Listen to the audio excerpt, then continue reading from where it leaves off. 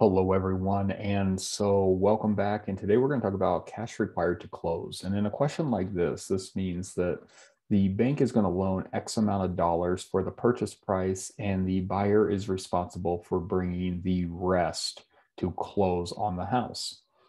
And so we think that you're going to see something along the lines of these two questions.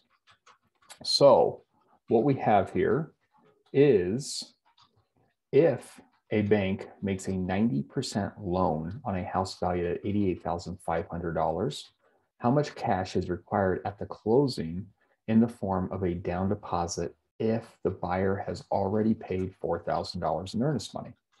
So what this question is essentially asking us is, what is 10% of 88,500 if the bank is bringing the other 90 for a total of 100,000?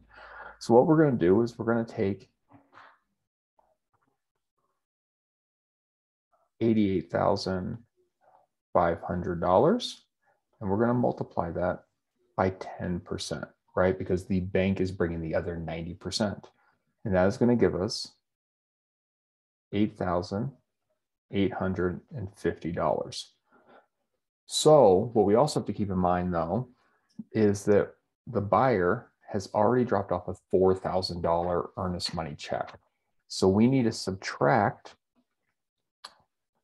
$4,000 from that 10%, and that gives us $4,850. So the buyer is responsible for bringing an additional $4,850 on the day of closing. A second question that you might see is going to look something like this. If a bank makes an 85% loan on a house valued at $120,000, how much cash is required at closing in the form of a down deposit if the buyer has already paid $8,000 in earnest money? So we're going to go to the exact same thing. We're going to take the purchase price, which is $120,000. We're going to multiply that by 15% this time, right? Because the bank is bringing 85%, so the buyer is responsible for 15%, and that gives us $18,000.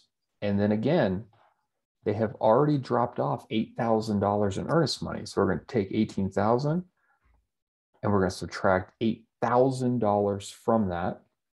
And now the buyer is responsible for bringing $10,000 in earnest money. So the purchase price is 100%.